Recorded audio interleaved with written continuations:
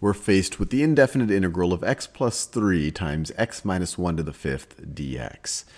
Now, we could solve this by literally multiplying out what x minus 1 to the fifth is, maybe using the binomial theorem. That would take a while, and then we'd multiply that times x plus 3, and we'd end up with some polynomial, and we could take the antiderivative that way. Or we could maybe make a substitution here that could simplify this expression here, make it something that's a little bit easier to take the antiderivative of. And this isn't going to be kind of the more traditional u substitution where we just set u equal to something and see if its derivative is there. But it's a kind of a form of u substitution where we do set u equal to something and see if it simplifies our expression in a way that, I guess, simplifies it. So let's try things out. So we have this x minus 1 to the fifth. That would be a pain to expand out. It would be nice if this was just a u to the fifth. So let's just set this to be equal to u. So let's set u is equal to x minus 1, and in that case, du is equal to dx. We could write du dx is equal to 1, derivative of x, derivative of negative 1 is just 0, and these two are completely equivalent statements. And so if we did that, how could we rewrite this entire expression? Well, it would be equal to the integral of, well, we have x plus 3 right over here. This is neither just u, nor is it du. So let's think about what we could do here. Well, we could say if u is equal to x minus 1, we could add 1 to both sides of this equation, and we could say u plus 1 is equal to x. And so for x, we can substitute that with u plus 1. So let's do that. So we're kind of back substituting in for x. So x is equal to u plus 1. X is equal to u plus 1. And I'm just trying to see if I can do something to simplify this expression. So x is u plus 1. X is u plus 1. Then we have our plus 3 there. Plus 3 times x minus 1 to the fifth. X minus 1 was u. That's the simplification we wanted to make. So times u to the fifth power. And dx is the same thing as du. So du.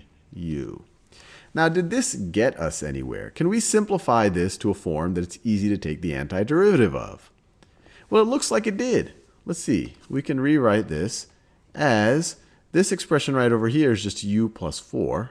So it's u plus 4 times u to the fifth times u to the fifth. I'll do it all in one color now. Du.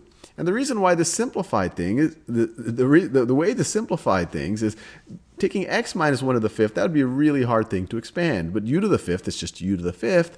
And then it just changed this x plus 3 into a u plus 4, which is still a pretty straightforward expression. And now we can just distribute the u to the fifth. So we are left with u to the sixth power plus 4 u to the fifth du. And this is a pretty straightforward thing to take the antiderivative of. Now you might be saying, hey Sal, how did you know to set u equal to be that? And oftentimes with integration, it's going to take a little bit of trial and error. There's a certain bit of an art to it.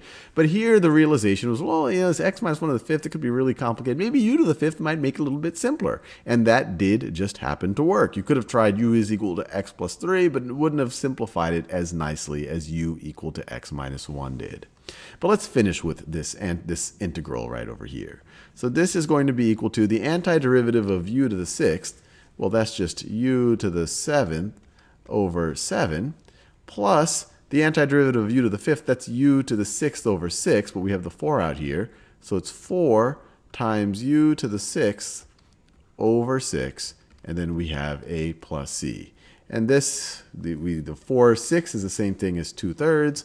So we can rewrite this whole thing as equal to u to the seventh over 7 plus 2/3 u to the sixth plus c. And now we just have to undo our u substitution. U is equal to x minus 1. So this is going to be equal to x minus 1 to the seventh over 7 plus 2/3 times x minus 1 to the sixth plus c. And we're all done. We were able to take a fairly hairy, or what could have been a hairy thing if we had to expand this out, and we were able to take the antiderivative by doing a little bit of this u substitution and u back substitution.